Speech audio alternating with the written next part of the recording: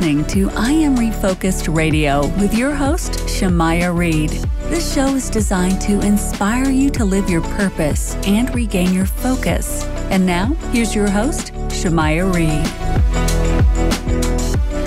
Hey, welcome to I Am Refocused Radio. We are here once again, and today we have another show lined up for y'all. Today we have our special guest, Oksana Kukurudza, and she is going to be our special guest.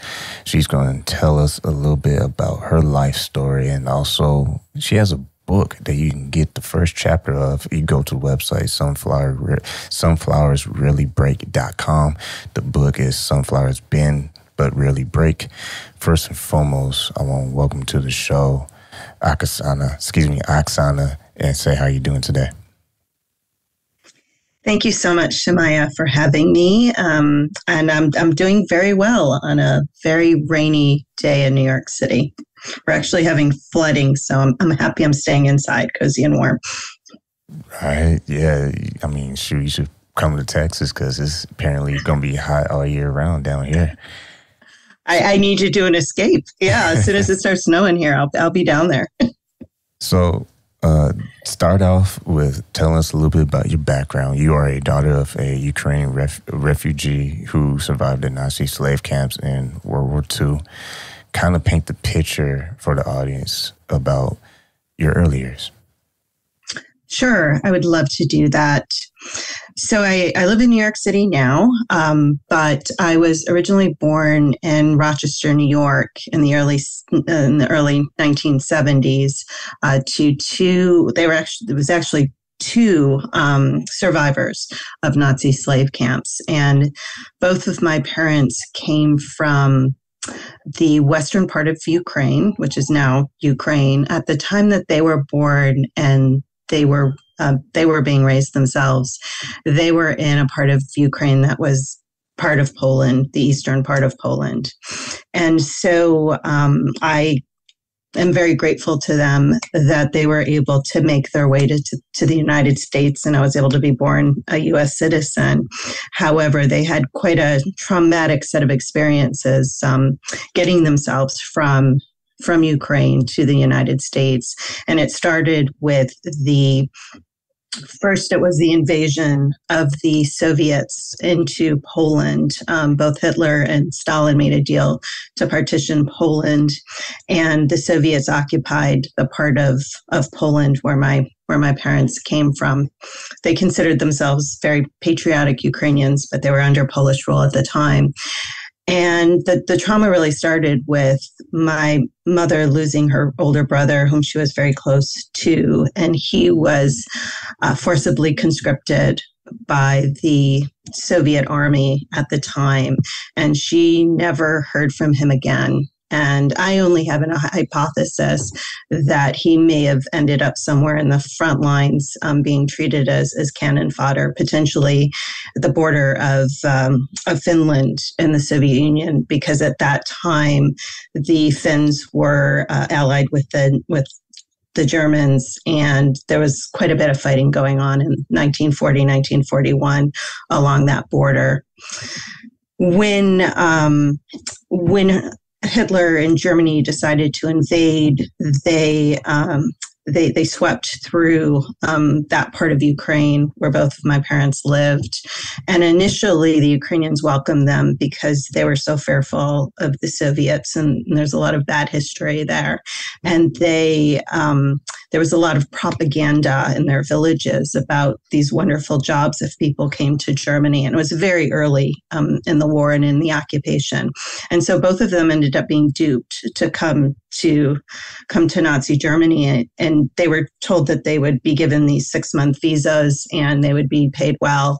And when they showed up, they had their papers taken away, and they were put into these basically slave labor camps where they spent the rest of the war. My mother was in an internment camp that didn't look much different than the concentration camps or death camps like we see on TV with like Auschwitz and Birkenau. My father had a little bit of a better experience. He worked on a farm. So I have this hypotheses, and I'm trying to get more information, that he might have been on a starvation death march himself towards the end of the war. So they had very traumatic experiences during the war. Even my mother talks about in her camp towards the end of the war, the Allied bombings that were happening every night. And she was able to escape death when her barracks was bombed because she just had a premonition that she needed to get out of there, and she took as many women as she could with her.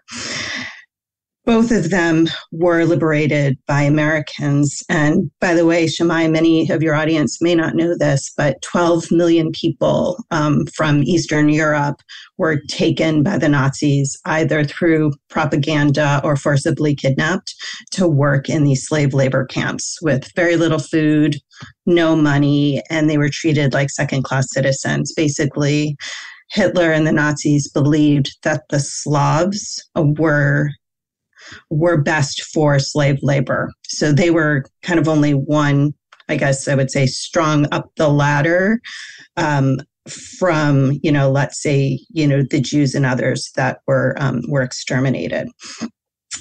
So a lot of people don't know, just the massive numbers of people that were brought over. And my guess is, from what I've read, is over 2 million people were of ethnic Ukrainian origin that were forced into these slave labor camps.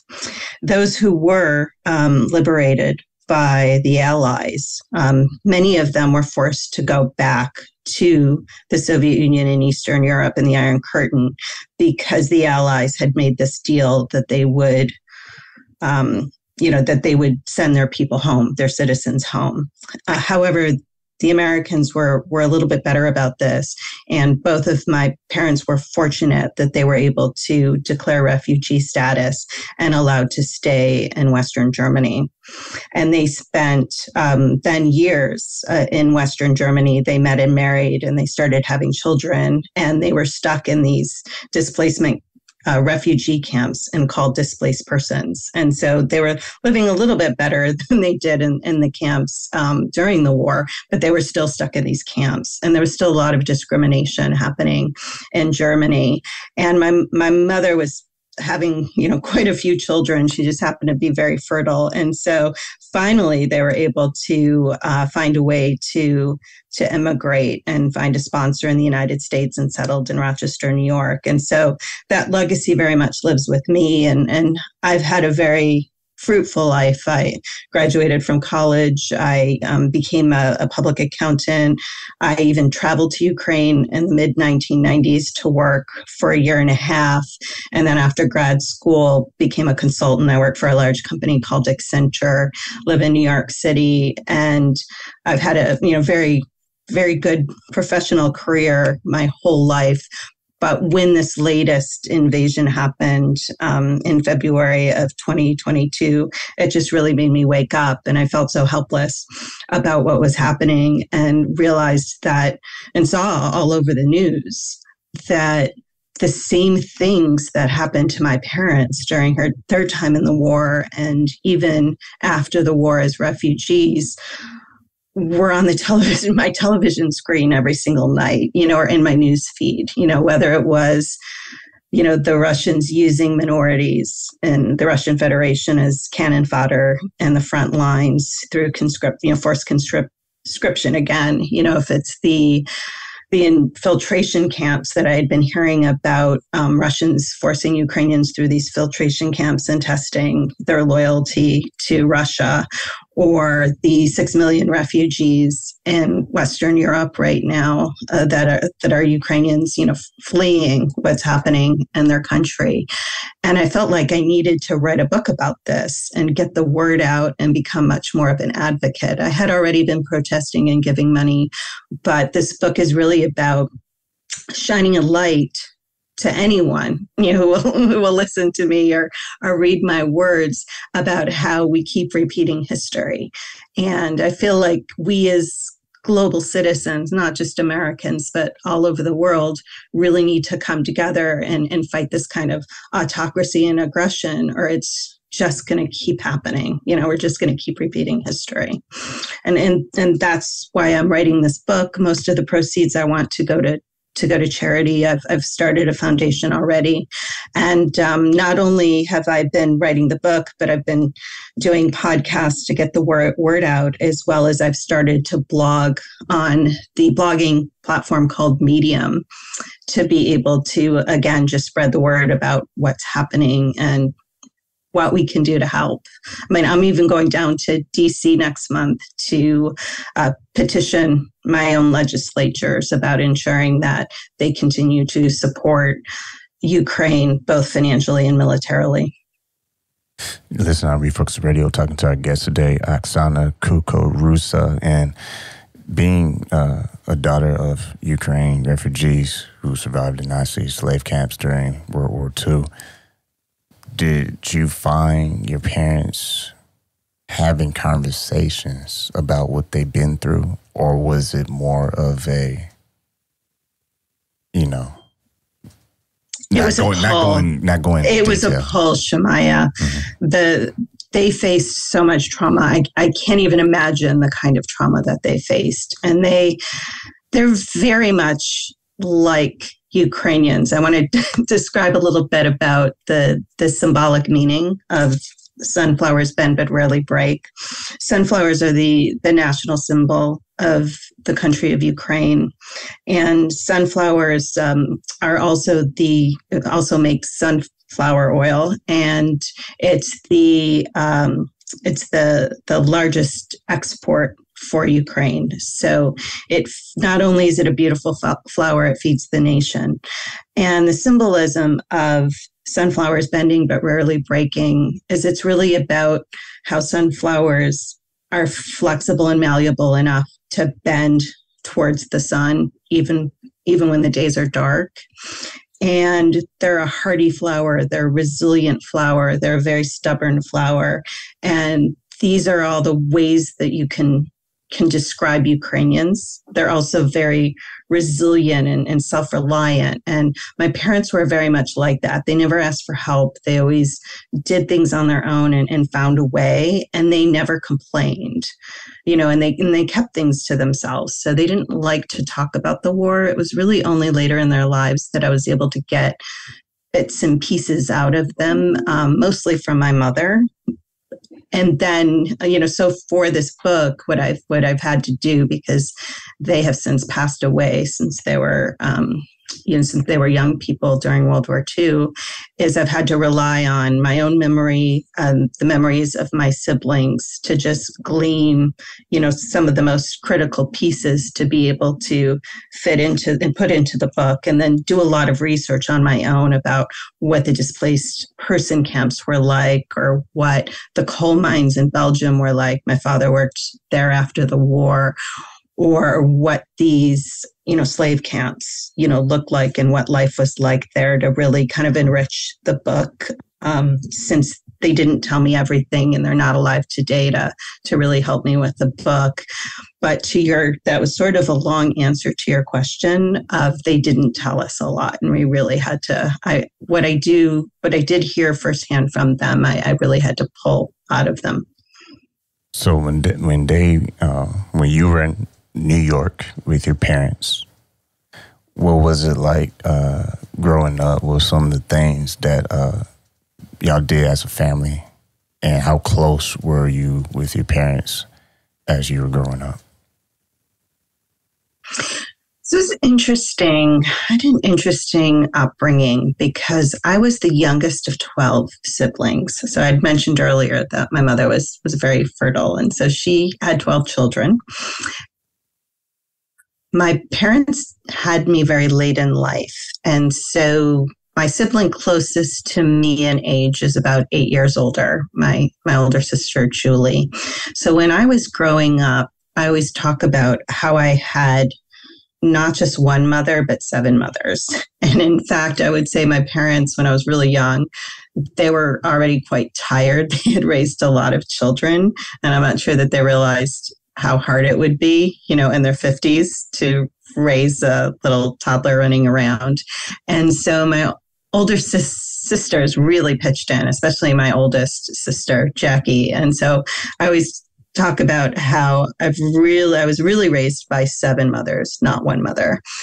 And so when I was younger, I wasn't that close to my parents. I was much more close to my siblings who really looked after me and took good care of me and helped me and protected me. And as I was growing older and realizing, Shemai, some of the experiences that my parents had in the past. And I think what really helped me was spending some time in Europe and really understanding my European part of me, my European culture, my European identity, and living in Ukraine.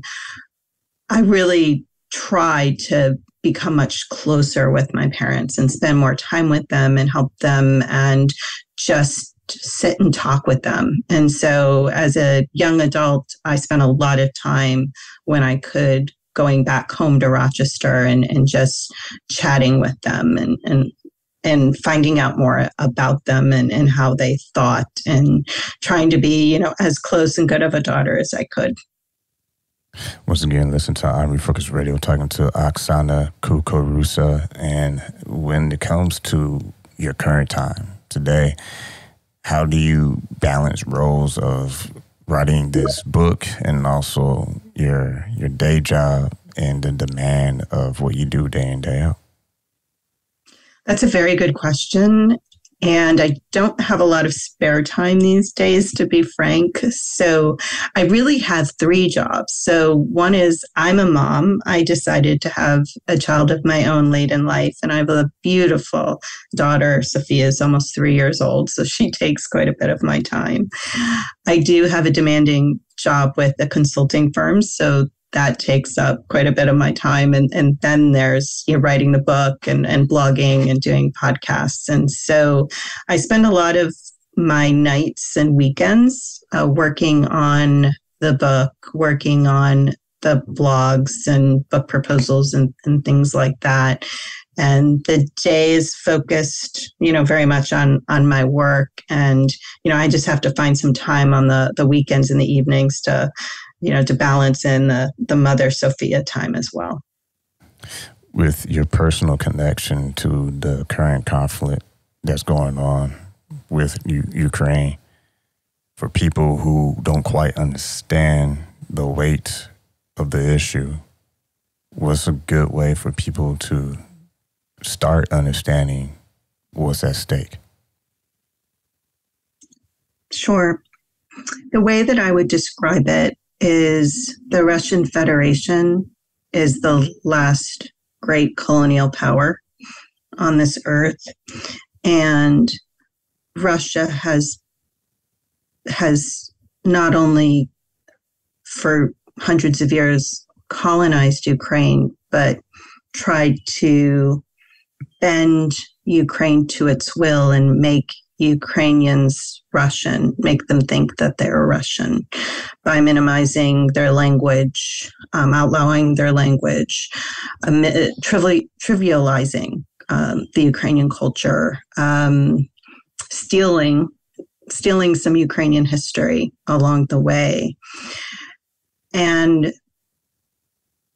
I also read an interesting article recently from a Russian who lives in Ukraine, also mentioning, which I didn't even know this, that many Russians blame Ukraine for the dissolution of the USSR in 1991 because they decided to become independent. So I think there's a lot of pent-up animosity from Russia and Russians of how could Ukraine want to be independent and not be a part of Mother Russia anymore. And I definitely believe Vladimir Putin believes that.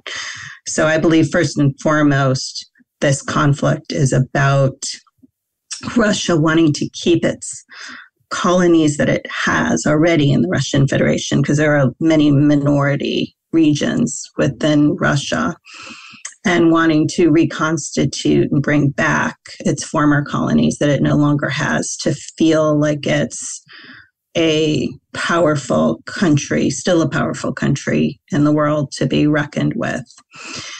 And the Ukrainians have gone it alone for 30 plus years. And while there were some similarities with their culture because of the time that they were part of the Russian Empire and all part of the USSR. They've had 30 years to diverge, quite a bit in terms of their national identities and their cultural values. Ukraine has been not only an independent country, but has been a democracy for over 30 years. Now, there's corruption there. I won't argue with that. And a lot of that corruption stems from the government and the politics of and the economy of the former Soviet Union and how it was run. But it's still a democracy. They have elections. They've had 6 presidents. We look over at Russia, and Russia's taken a very different path, a path back to the autocracy of the Russian Empire and of the USSR. And they've had 2 presidents, basically, since. I'm not going to count Medvedev because he was just kind of keeping the seat warm for Putin. So they've basically had 2 presidents in the 30 years. And I really do believe that Russia sees, and Vladimir Putin in particular, sees Ukraine as a threat because they're a thriving democracy next door. And the Russian people may wake up one day and realize what Ukraine has, especially as Ukraine wants to ally itself to the West. It wants to become a part of the European Union. And we know countries get richer when they become part of the European Union. And I don't think Vladimir Putin can see that kind of threat right next door to him. And I believe that those are the reasons that he invaded and why this conflict exists, because Ukraine wants something different. You said earlier in the show that you're going to be visiting D.C. soon. What do you think is the most important message that they must listen to?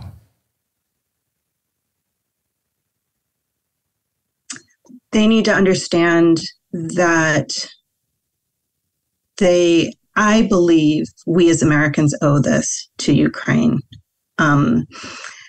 because Ukraine had a few times to become an independent nation after World War II, after World War I, then after World War II.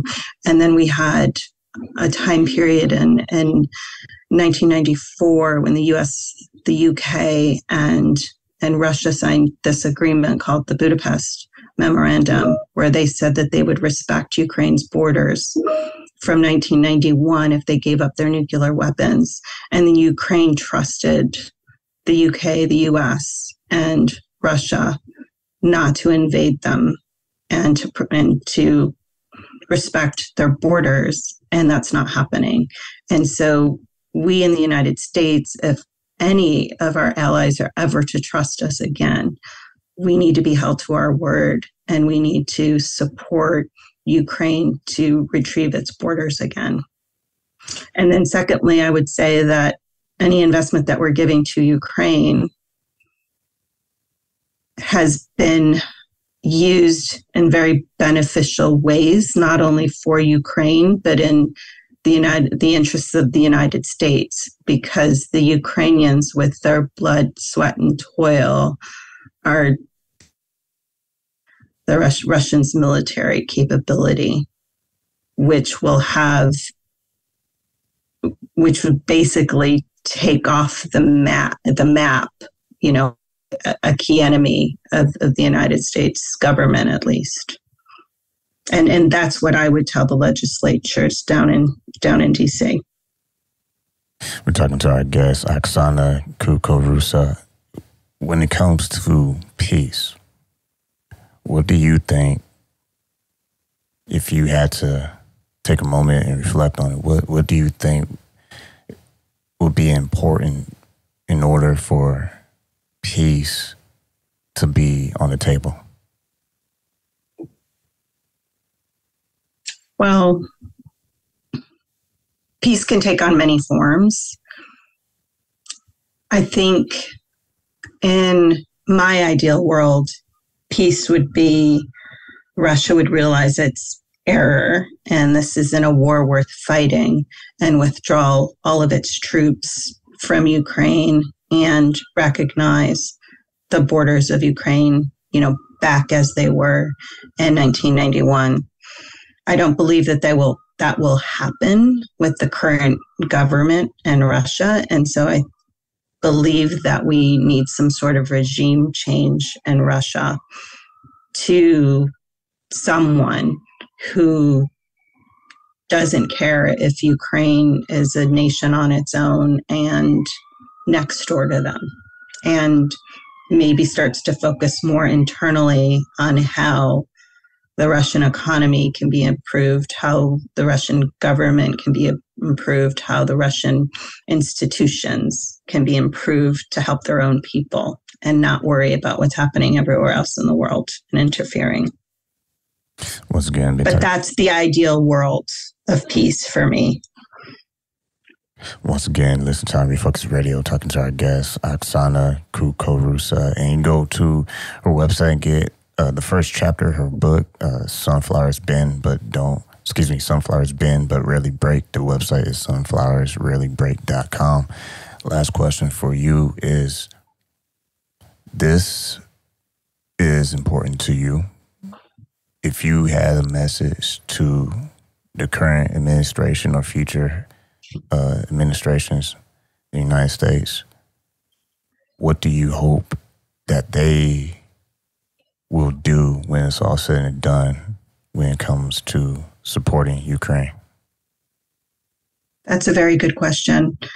My message to them would be that they need to continue to support Ukraine, both financially and with military aid.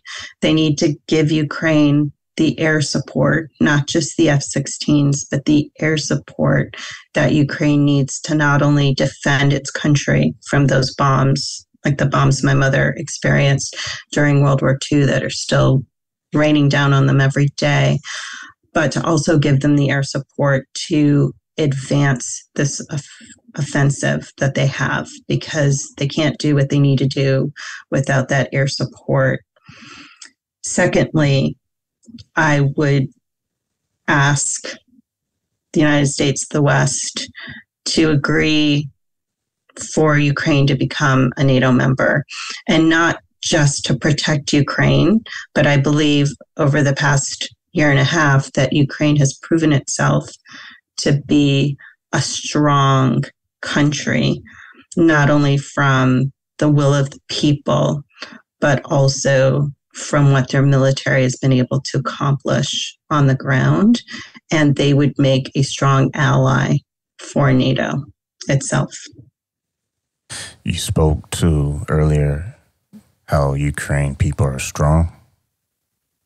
If you could say something to them now, what would you tell them?